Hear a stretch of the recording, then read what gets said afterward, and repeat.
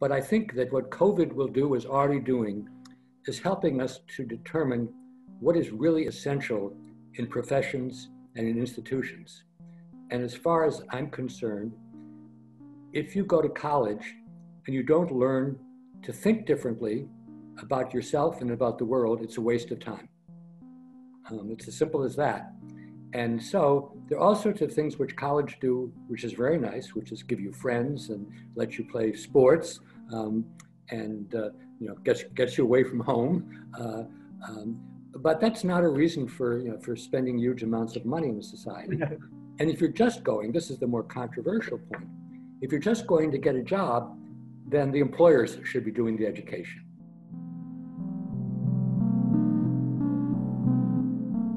Welcome to Cambridge Forum, coming to you live via Zoom.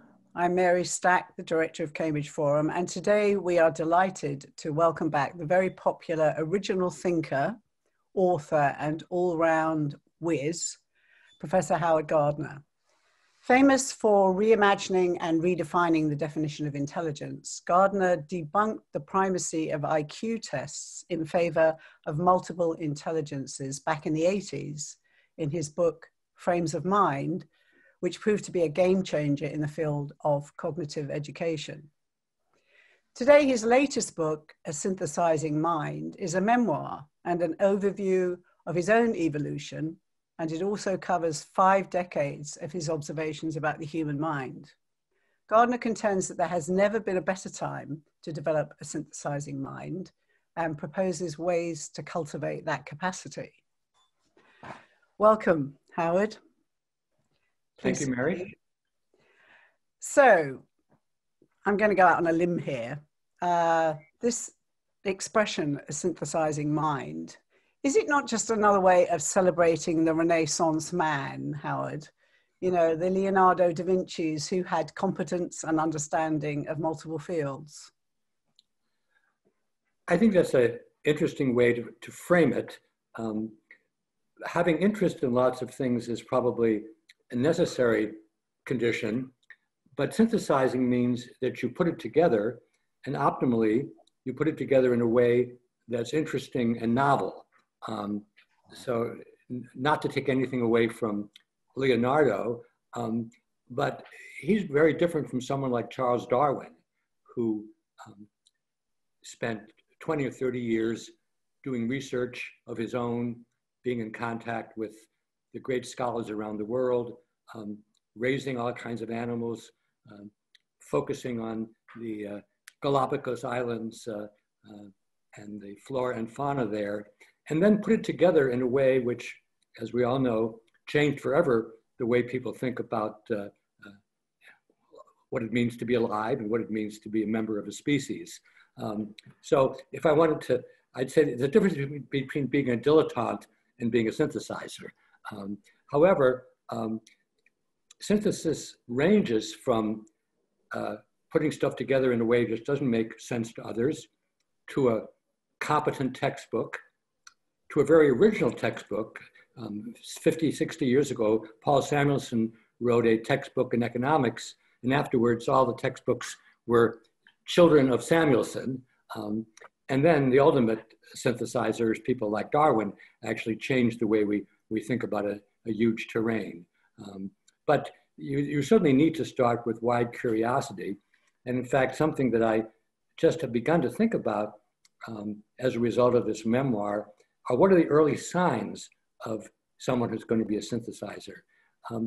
As a kid, I read encyclopedias. What a weird thing to do.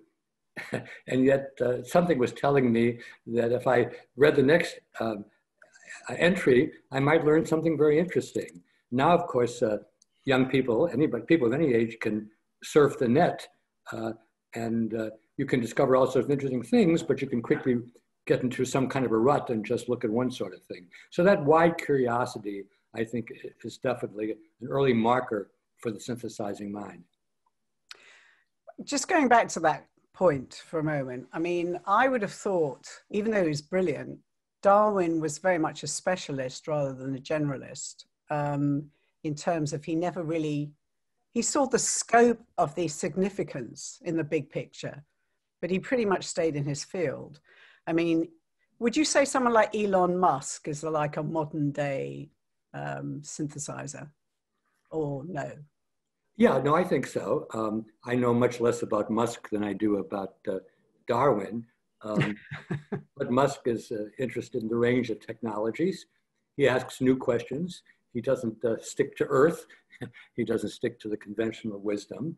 And I don't know enough about him to know to what extent he does the dreaming and other people do the work out the details, or whether he can go from a very fine-grained issue to broad things. But I think students of Darwin would say that he was remarkably broad.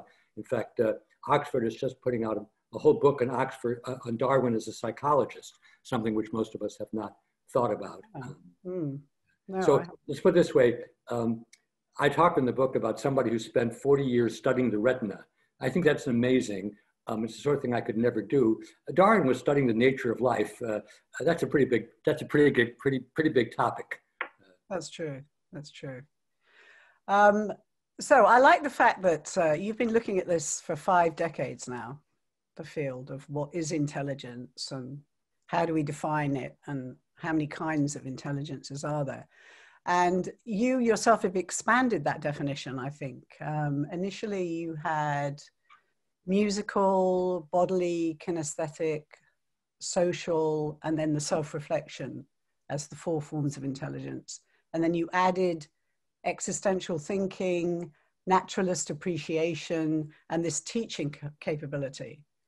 So is this something that you're discovering more about, or are we changing, or are we just changing how we perceive intelligence? Well, those are 2 different questions. I think that actually the second question is the more important one for me. And that is, rather than assuming, because there's a single word intelligence, we just have one computer in here. And if it works well, we're smart, presumably in everything. If it works average, we're presumably average in everything. And if it doesn't work very well, we're out of luck. That is the implicit theory of an IQ test and of the singular word intelligence. The move I made, and I've often said if I talked about 7 talents, nobody would know who I was to take the word intelligence and pluralize it. My computer still thinks it's a mistake when I pluralize it, but the world is more forgiving. The issue of identifying intelligences is what I spent 5 years doing in a project that spanned the late 70s and early 80s. And I both set up a set of criteria for what counts as an intelligence, and then I identified which candidates, so to speak, qualified or didn't qualify as an intelligence. And as you say, Mary, originally I laid out 7, but then I added the naturalist. And that was I spent a year studying that. I didn't just say, whoops, there's a natural intelligence, whoops, there's a cooking intelligence, whoops, there's a computer intelligence. I don't do that. Then I could say I went on to other things, but the more honest answer is I didn't want to spend the rest of my life being the intelligence tester or taster. And so I've speculated that there might be a intelligence for asking big questions, which I call existential, an intelligence for knowing how to teach different audiences, because we can take 2 people who have exactly the same knowledge of a subject, and one knows how to teach it to older people, younger people, more informed people, less informed. The other person is absolutely curious. They just stand at the blackboard and repeat themselves. But I have not done the necessary research to give the seal of approval to existential or to pedagogical. But to me, if somebody wants to do that, that's great. And if nobody wants to do it, we'll live with that.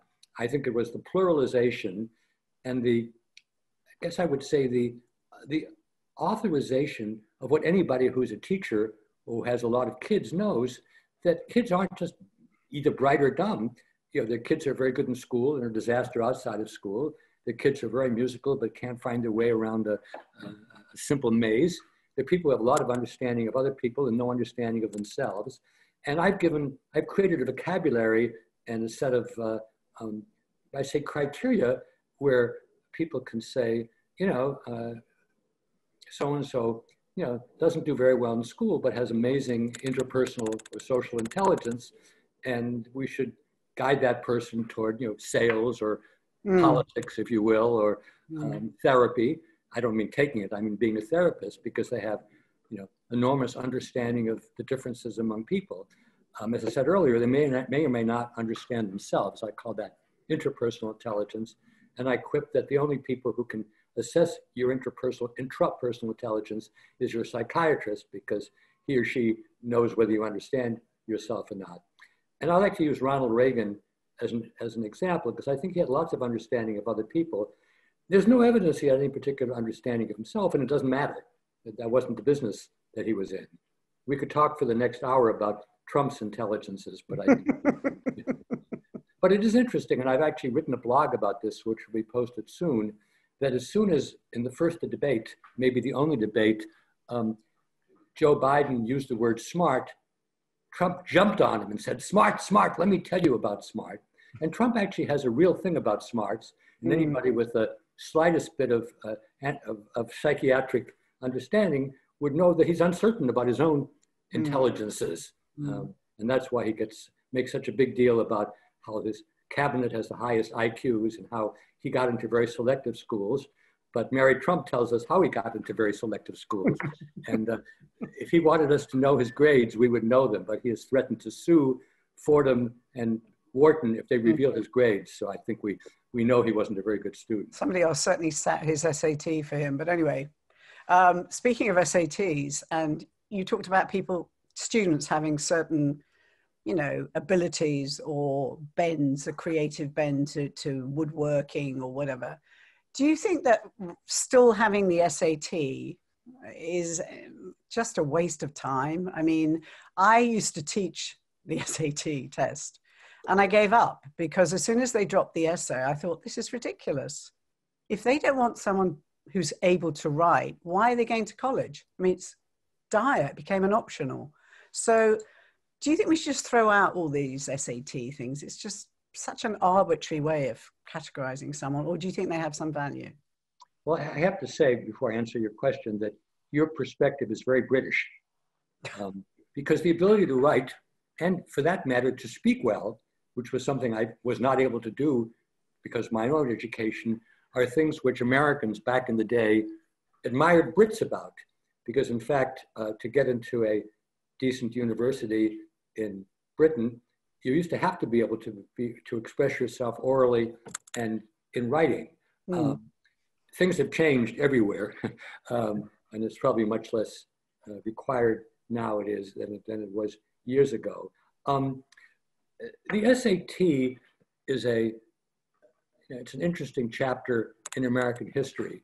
I probably got to go to Harvard College because I had good SAT scores, despite the fact that I came from Scranton, Pennsylvania, where Joe Biden also comes from. My parents hadn't been to college, and I didn't have any particular, and I was Jewish, which was not as much of a handicap as it would have been 20 years earlier. So, you know, the SAT was designed as a way, as they used to say, of finding people who came from remote and apparently inferior schools. The quotation from the Harvard guidebook.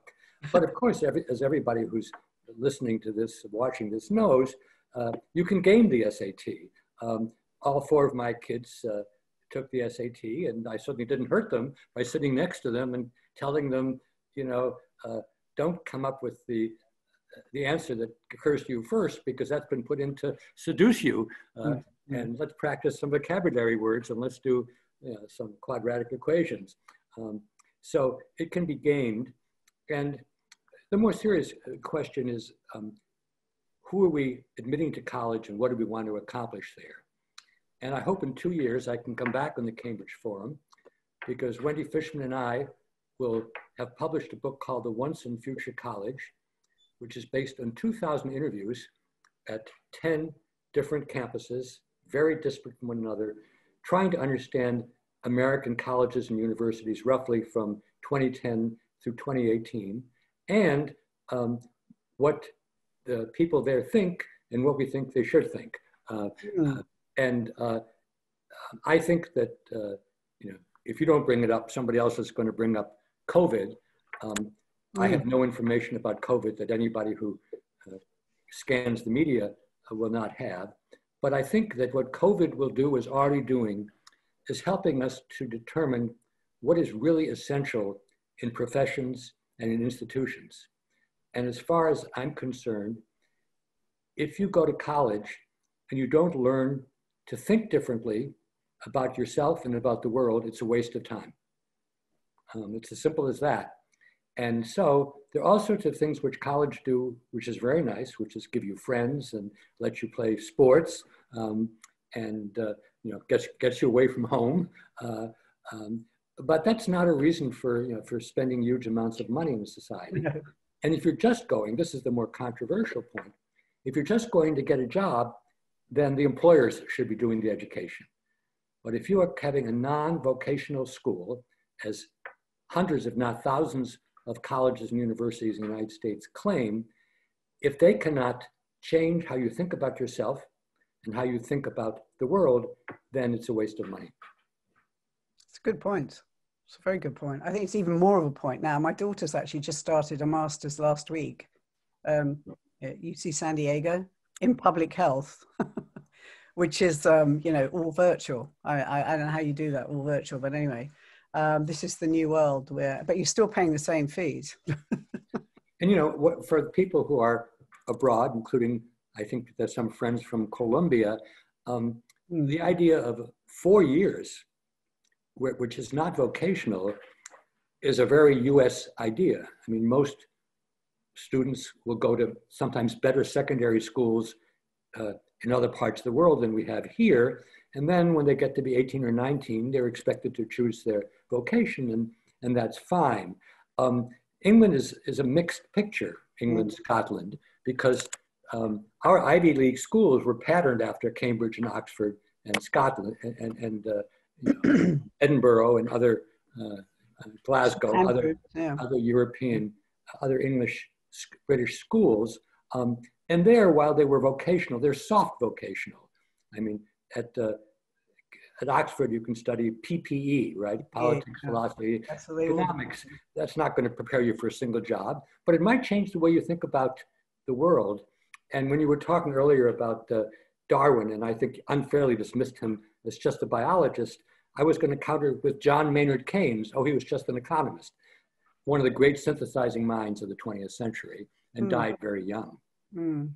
Interesting.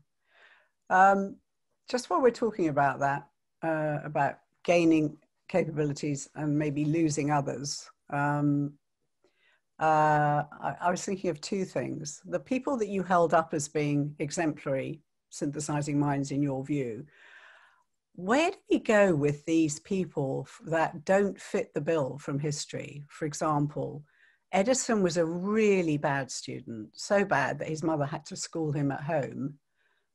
He couldn't sit still in class and he had all sorts of issues. Mozart was almost considered to be, on the autistic spectrum. Do you think perhaps that people that have extreme talent really have perhaps some electrical, Oliver Sacks talks about this as well, sort of dysfunction or aberration in their brain that overstimulates a certain section and makes them superb very fast in a particular area or capability? It's just I was thinking. As I used to say, this is a huge question. I know, it's kind of... My wife, Ellen Winter, who's probably known to some of the people who are with us now, studies gifted children. And some children are gifted academically, and they're the ones who get high IQ scores, and they're often pushed through school.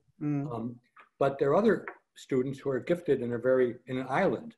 The extreme are often autistic youth who might be very good in drawing or in music or chess. Interesting whether they might be precocious in the social sphere. I have an interest in that. But I think this interacts with personality and with child rearing. I think you couldn't fly from Edison to Elon Musk. There's so many different factors, and people homeschool their children for very different reasons. They may think the school is all wet. They may don't like the way school relates to religion and so on. This is the Amy, the Tara Westover educated issue, or the new Supreme Court nominee also had a very strange kind of education. I guess I don't think we can generalize about that, except to say, and I think maybe this is what you're hinting at, the more you don't resemble the prototypical good student, which is somebody who's good in language and logic, those are my first two intelligences, the greater the challenge for parents and for the educational system. Summerhill, a school that you will know about in Sudbury Valley, is a local school. This is for kids who really do not fit in the school at all, but somehow there's a feeling if you just leave them alone and don't push them at all, they're going to find something you're interested in, and they're going to go quite far. But there can be false positives and false negatives. I will tell an MI story, a multiple intelligence story. The group that was most hostile to the theory, other than psychometricians, they're people who make their living giving IQ tests so you can understand why they don't like it, are mathematicians. Because mathematicians think there's one way to be smart, and that's to be a good mathematician, until, Mary, one of their children doesn't do well in school. And then suddenly, highly kinesthetic, social, musical. So it often holds up a mirror to yourself as well as to your children. Okay, let's go back to human qualities now, because you talked about self-reflection being a form of intelligence, which indeed it is, emotional intelligence.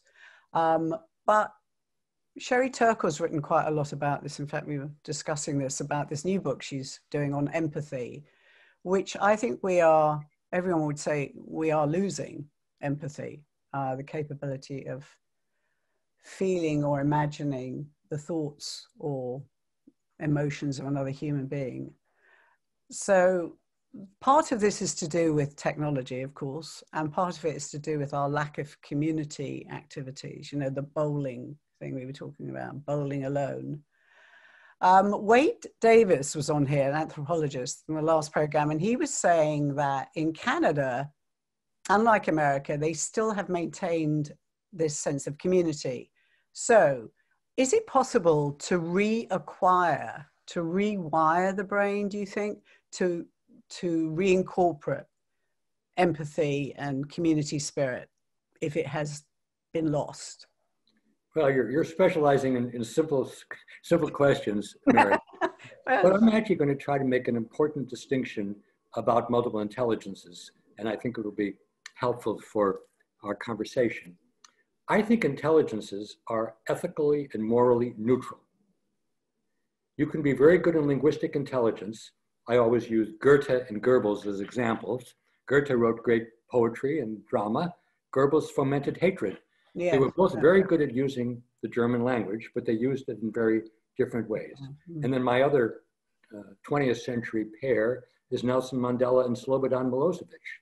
They both had plenty of interpersonal intelligence. They knew how to touch people. Mandela brought a warring country closer together, at least for a while. Milosevic, ethnic cleansing. Let's kill the Bosnians. So the intelligences are value neutral. A person can have social intelligence. Let's use Mark Zuckerberg as an example. I don't know Mark Zuckerberg. Obviously, he understands a lot about how to reach other people. If you were a critic, you'd say how to manipulate other people. He said community is the most important thing, so he actually tries to use it in a positive way. But the important point there is that Mark Zuckerberg doesn't lack an understanding of what it takes to get people to communicate with one another, but we could differ violently on whether he uses it in a positive or negative way. I mean, yeah, I am not a fan of Trump. I suspect that nobody who's attending to this broadcast would be. He obviously knows a lot about how to move a crowd. I would be happy to borrow his brain in that way. But when he moves them to riot, to be aggressive to people who don't agree with them, that's a very hostile way of using it. You're asking a different question. You're asking what Robert Putnam in New Book, and we talk about this Fishman and I, in our book, the tension between I and we. In our study of college students, we interviewed over 1,000 students. We looked at how often the word I was used as how often the word we was used. I think you can guess. American college students use I 9 times more than they use we. You can do this from big data. And the we is almost always family and close friends. And the dramatic thing is when we ask students about problems on campus, they have no problem to list them. But then we ask them what to do about it. It never says, they don't say very often, well, I want to get together with some of my friends and try to figure out how to do this and then, you know, run a campaign or something. So we, as you are implying in Canada, et cetera, we are an incredibly singular-minded society. And what Robert Putnam argues in his new book, The Upswing, is this is a dramatic change from the 1960s. However, what he doesn't bring out, but in a recent discussion with Danielle Allen and other people on Zoom, it doesn't bring out that the we was typically whites. It didn't include minorities. It didn't include gays. And, you know, it's quite clear that the campaign that Trump and Pence are running is to have a we, but the we is an exclusionary we, whereas Black Lives Matter and you know, many other current movements, including the use of pronouns and things like that, is to expand the notion of we. And here's the point, as somebody now uses all the time. In the history of the world, and this goes back in the prehistory, we were mostly with people who were like us. They looked like us, and they had the same training and so on. It's a new experiment to put people who look together, who look different, who have different sexual orientations, who have different history together, and say, get along. The countries which are the most communal at this time in history are the Scandinavian countries, which have the least experience in that. I mean, you know, in Finland, most people are Finnish and have been Finnish for a long time. And Sweden, which is the most open of that countries, has also had the most strain. So, as I say, this is a very big question. There are people who study it all their lives, but multiple intelligence, I think, is useful in saying the computer is there, but how that computer is used is where we have to do a lot of work. And indeed, in the last part of the book, I talk about the work I've done for the last 25 years, which is what we call good work and the good project. And it actually all comes out of multiple intelligences. So let me tell you an anecdote from the synthesizing mind. In 1993, so 10 years after I published my theory, I heard from a colleague in Australia, and the colleague wrote, your ideas are being used in Australia and you won't like the way they're used. So I said, all right, what's the evidence? So I was sent a lot of materials, and the more I read, the more discouraged and depressed I came. And the worst was a program in one of the 6 Australian states, but they listed all the racial and ethnic groups and which intelligences they had and which ones they lacked. And I said, my God, this is a total perversion of everything I believe in. Moreover, there's not a shred of evidence for it. But once you give people a scheme, this is no different from SAT, people then begin to evaluate everybody in terms of that scheme. So with my close colleagues, William Damon and Mike Csikszentmihalyi, both psychologists, we began something which eventually became the Good Project. And it was a study of how do we make use of human capacities in ways which are positive. And for anybody who is involved in this broadcast, if you just go to thegoodproject.org, very simple, thegoodproject.org, you can learn about our thinking. We've created all kinds of toolkits, good work toolkits, good collaboration toolkits, good play toolkits, to help move the needle in more constructive ways. Before we talk about that, actually, about how we actually develop a better synthesizing mind, I just wanted to ask you about these terms, genius and talent and creativity, because I actually get so tired of them being bandied around willy-nilly. The amount of times people are referred to as geniuses, they've lost all currency, the words. So when did when do you think, was this the me thing, that average became exemplary? And actually, you talk about three elements, which I'd like you to elaborate a bit. You say there's three elements that have to combine for true creativity: individual combined with the domain combined with the field. So that really is pretty specific. That wouldn't include all the people that are called geniuses these days. So could you just tell us a little bit about that, how you came up with that? Sure. Well, we're bandying about terms which are widely used, and Voltaire reminded us that if you want to use such terms, you have to define them. The MacArthur Foundation announced this week its geniuses. MacArthur doesn't like that word. It likes the word creative, and that's actually easier, I think, to define than genius. I have a definition of genius, which is somebody who sees the world in a way that nobody has seen it before and actually changes the way other people afterwards perceive that world. So when I talk about people like Darwin or Einstein or Leonardo, I mean, I think those are geniuses. I think Mozart was certainly a genius, but it was a genius of a different sort. Almost nobody I know, and I know a lot of people who would be called smart, will have changed the way the world thinks about things, and that includes me. I won't change the way the world thinks about things. I'll maybe have a little change in the sphere. I did a book about cognitive science, and I think Noam Chomsky is probably somebody, both in politics and in scholarship, who will be read in 100 years from now, as will Bertrand Russell. So those are people who I would consider to be geniuses of a sort. But it's not. I wouldn't, and I don't think MacArthur's are geniuses. I won a MacArthur, and I don't have any illusion that I'm a genius. Now, the insights about creativity actually come from Csikszentmihalyi, whom I mentioned before, a Hungarian-American. He wrote Flow, right? That's right. He's most famous for Flow. And Mike, as we call him, did change the conversation about creativity, because he said we shouldn't ask who is creative. We shouldn't ask what is creative. We should ask where is creativity? And I guess I have a triangle here. You have the individual, you have the domain, which is the area the individual works in, and you have the field, which are people who can make judgments. And to be creative, it's not enough for you and your parents to think that you're very original. You have to have people who are competent, who can judge whether or not this is original and whether or not it actually makes some kind of an impact. And we might call genius the highest form of creativity.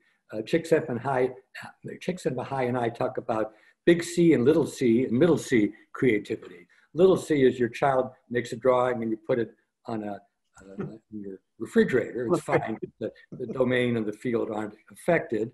The middle C might be a paper that Science magazine publishes, and it maybe does change the way some people carry out the work. And then every once in a while, a Darwin or an E.O. Wilson comes along and really redefines the field in significant kinds of ways. So I guess to make a kind of a meta comment, what you and I are talking about, Mary, are words that we all bandy about loosely: creativity, genius, talents or talents.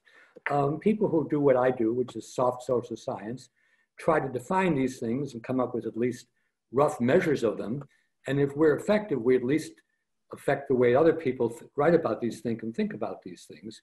If we're very, very effective, we might actually change. I mean, when the computer begins to accept intelligence as plural as a word, then we've had some impact. I don't know what it takes to do that. I just wanted to ask you about one thing that's always fascinated me. I mean, your own experiences are really interesting in the book. So I would say if you get a chance to pick up the book, anybody, and you like memoir, it's fascinating. Because, you know, you were kind of a bookish, somewhat solitary kid in some ways, and you explain certain reasons for that because of your older brother passing, your parents were overly helicoptery with you, and lots of elements. But I love this idea about introvert, extrovert, because that seems to have taken a new kind of, people are starting to view this differently now. I remember not too long ago, there was a Newsweek cover story on shyness and how you could help your child be coaxed out of being shy and do all these things he didn't want to do. And now I think we're starting to appreciate the differences between extroverts and introverts, and the value that they bring. Would you say that's true? This is not something that... But about yourself, about yourself. But I write thought away of something that you may know, but most listeners probably don't know, the work of Anthony Storr, who was a great psychiatrist in England, wrote a book about solitude. Mm-hmm. And Storr, whom I knew quite well, believed that, we won't call them geniuses, that highly creative people wanted and needed solitude. And he collected a lot of evidence for that. However, showing that he was a man of his time, like people like me are, they were almost all men. And I think that's a very interesting kind of torque, because being an introvert as a woman may be much less accepted, right? I am an introvert, but somebody once pointed out to me something I've used ever since. It's probably in the book. I'm a compensated introvert, which is even though every morning I walk for an hour and I play the piano for an hour, and I'm quite happy, seeing my family, but not having lots of contact with others. So I'm not as bad as somebody who said the pandemic is good for me because it favors introvert. I don't have a great need for other people, but I'm able to be social because my mother was a very social person. She was a connector. That's the word that Stanley Milgram, I think, made popular.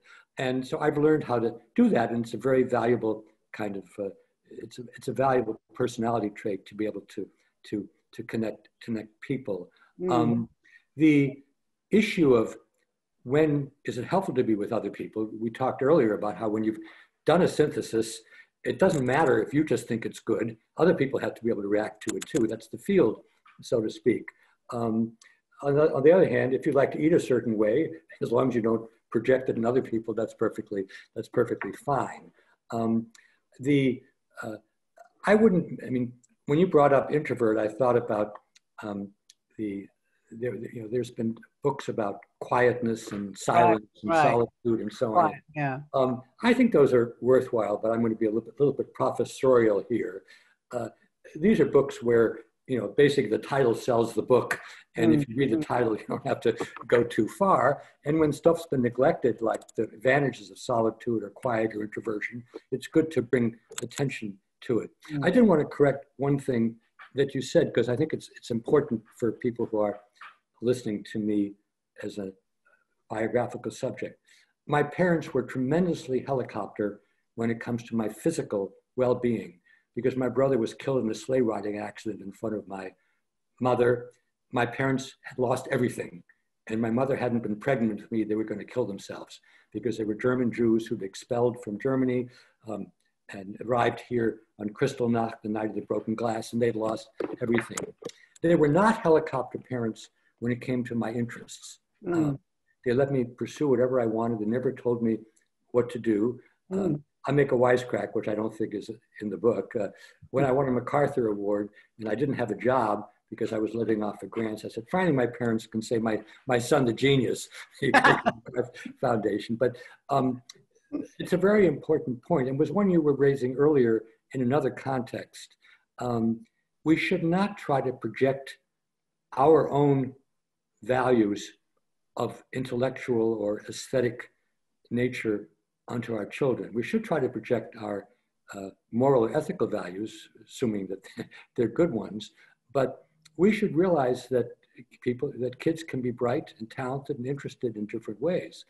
And your obligation as a parent, and now I'm a 5-time grandparent, is not to try to make them like you, but to figure out what they're good at and help them get there. If they need to do some things for school, whether it's SAT for my kids or writing essays as it is for my grandson now, fine. But that doesn't mean just because I'm a writer, I should try to make him into a writer. That's very bad. That is one of the good notions of the Enlightenment, is that we didn't try to make everybody just like us. And you know, it's real thought line in the world now to think that we should all be one way, whether it's personality-wise or intellect-wise or interest-wise. I'm going to encourage people to put their questions now, because I don't want to neglect all these wonderful people that are involved in watching this from all over the place, actually, including Colombia. But meanwhile, you can tell us how you think we can help develop a synthesizing mind. I mean, do you think it's innate, or do you think anyone can nurture their talent? I don't think it's innate in the slightest. And to the extent my book is a how-to book, the last few chapters are what I think we can do educationally to help people develop a synthesizing mind. And actually, I think we can do a tremendous amount because it's been invisible. That is, I don't think ever in my own education or in that of my children's have the notion of synthesizing and what it is and how to do it better been explicit.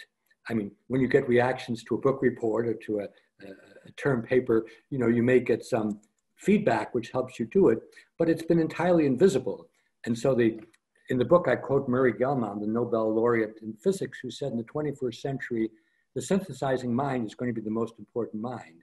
And I think we have actually flunked or failed as a society, and probably all over the world, in helping people understand what it means to survey things widely, to have a sense of where you want to end up, to look at earlier efforts to do this sort of thing.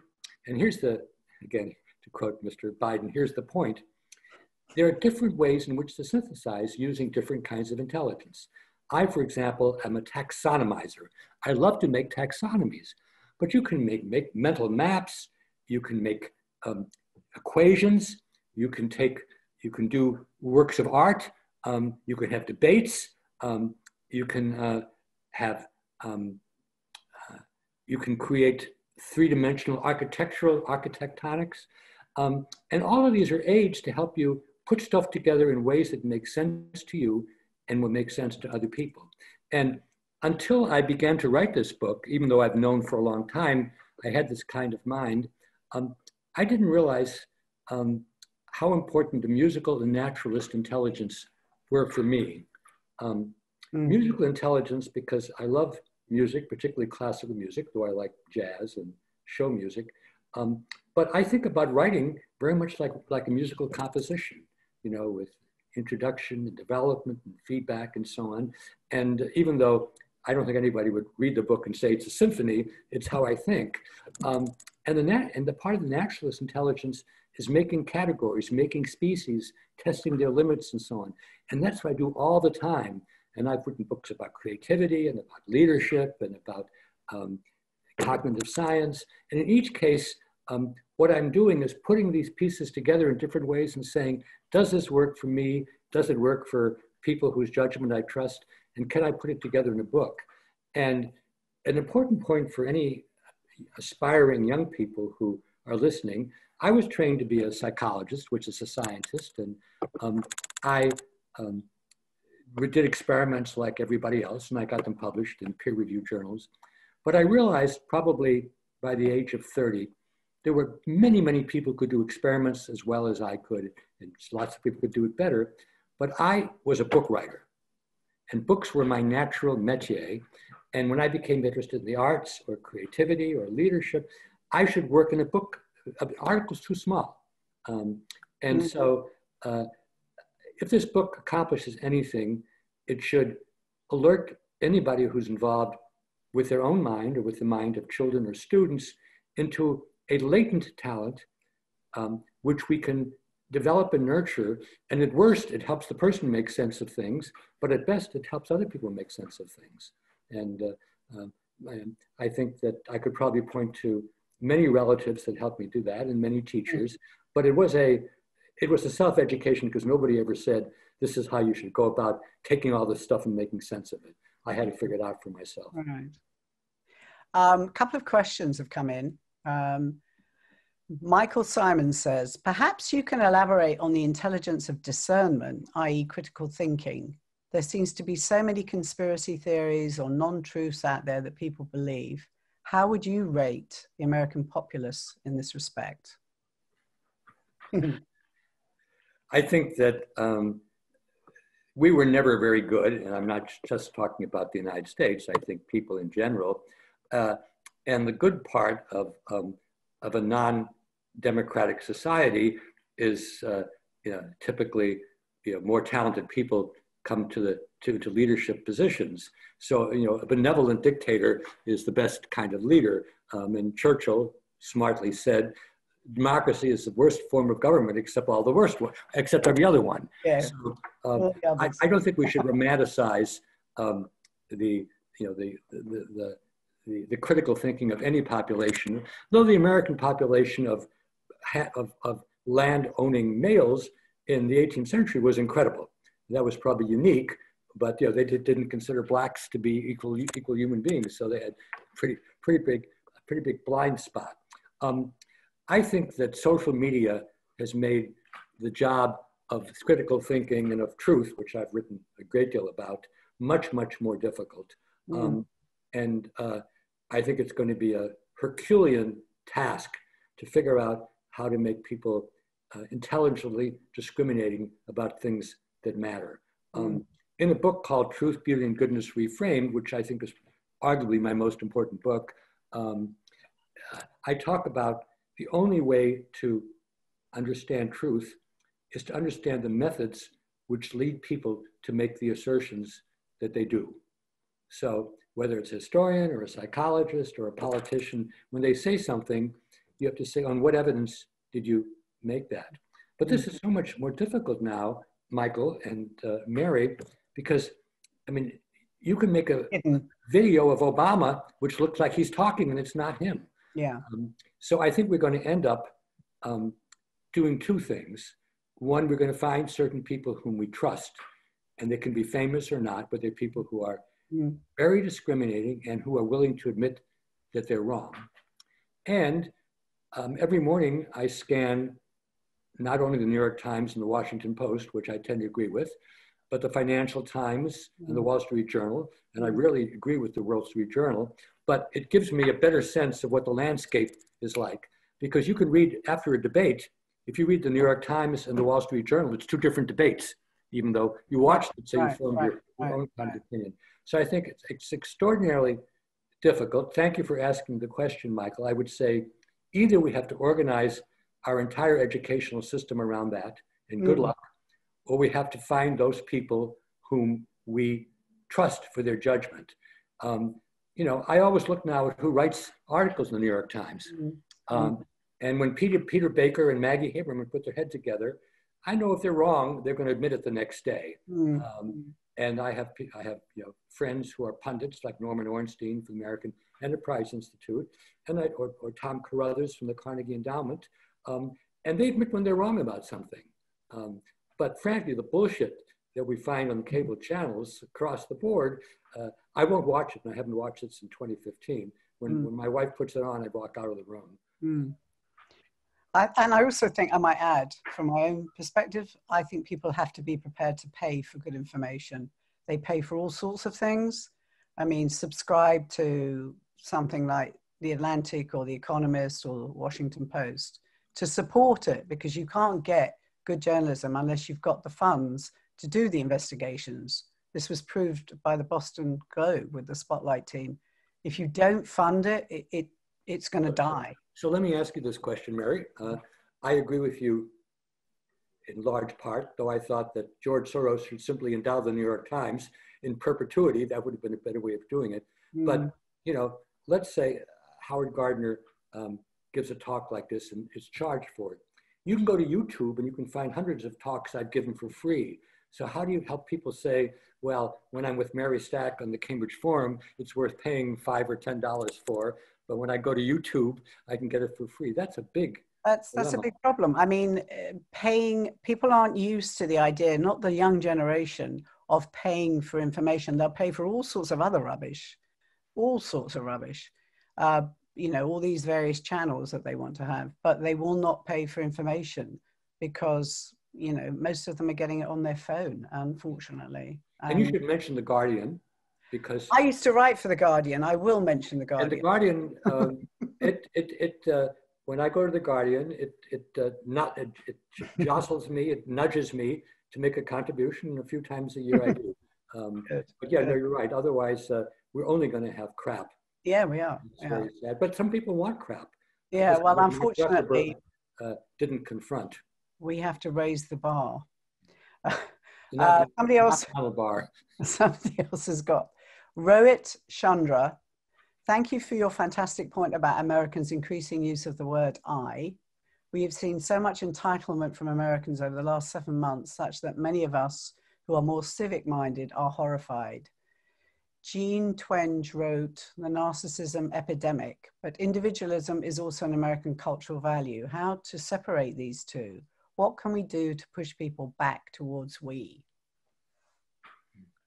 Well, I agree 100% with the sentiment, though I don't interpret the data about social media in the same way that Jean Twenge does. I think it's a more complicated picture than she puts forth. But the answer is there is no shortcut. I'm not religious. God does not play a role in my life, but I think that the world, not just America, but the world is in the need of something which isn't a religion, but is like a religion. I mean, it doesn't have to have God in it. I don't care if it does. I have nothing against God.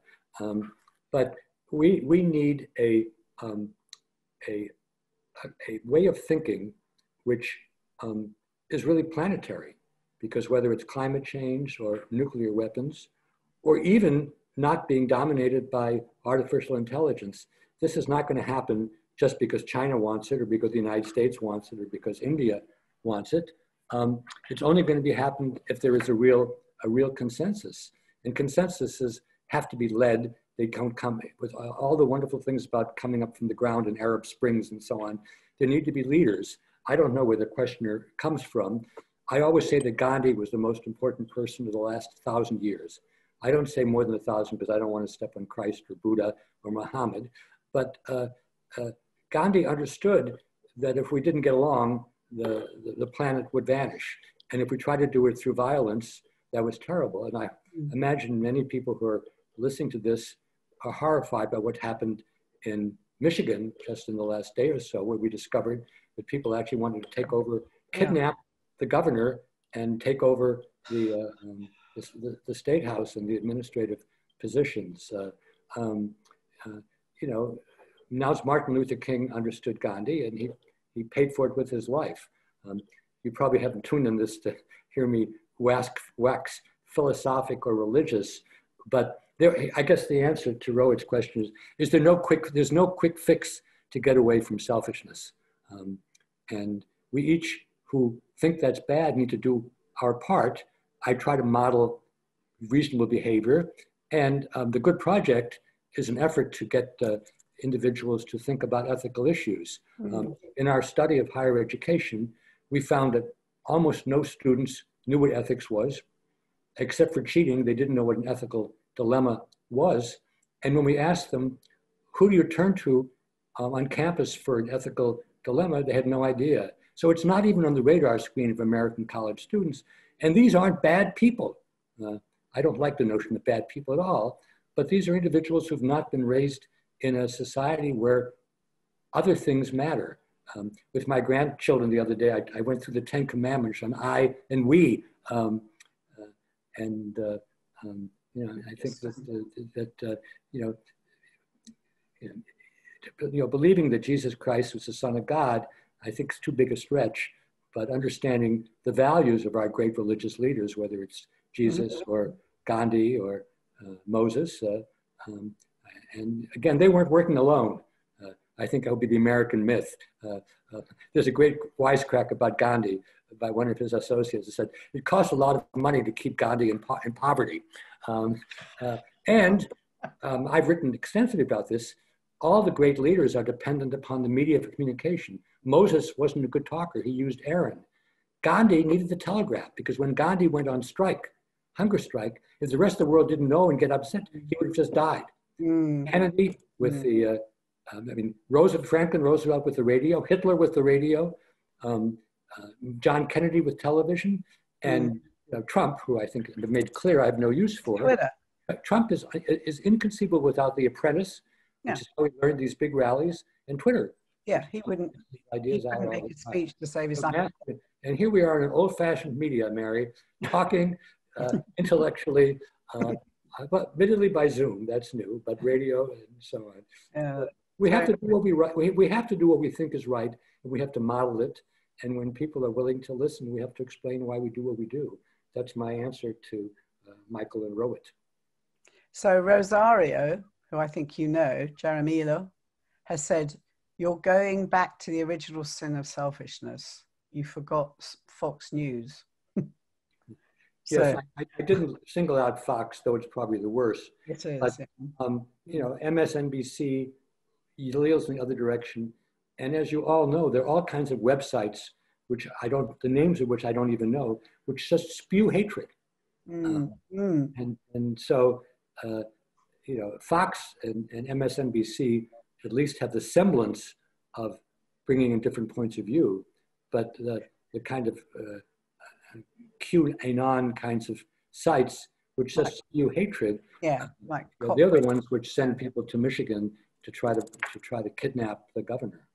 Well, you brought us to a very good segue there, Howard, because I'm actually going to be closing shortly, and our next program is going to be about trust and polarization, and that's one of the things that Pew has recently found, that not only is our trust in institutions at an all-time low, but that distrust or mistrust is now evolving or descending into hatred, which is new. I mean, we haven't had that happening here, not on this scale. So we've got a couple of minutes left. I don't see any new questions coming in the chat room here. Somebody's put something here I don't quite understand. Somebody said, loving the conversation. Rosario said, you need innate blocks to assemble equals synthesize. Symphony is a sound synthesis. I think she's playing forward words there. Is she a poet? So thanks, Rosario. Alliterative, and she has a beautiful name. Yeah, she does. She belongs to a wonderful group that I do know in Colombia. It's wonderful. Well, very glad you're joining us from Colombia today. That's wonderful. We've just posted some wonderful photographs of Colombia on the website, by the way, because Wade Davis last week has just published a book on Colombia, and he let us use some of the photographs for you to enjoy. They're magnificent on the website. Okay, well, I've really, really enjoyed this today. It was just so interesting, and it's so vast, the subject, but you really did make it understandable to everyone, which I thank you for, Howard. It was really very clear and comprehensible. So I'd like to thank everybody, Howard included, for listening to today's Cambridge Forum with original thinker, author of A Synthesizing Mind, a memoir, and Hobbs Research Professor of Cognition and Education at Harvard, Howard Gardner.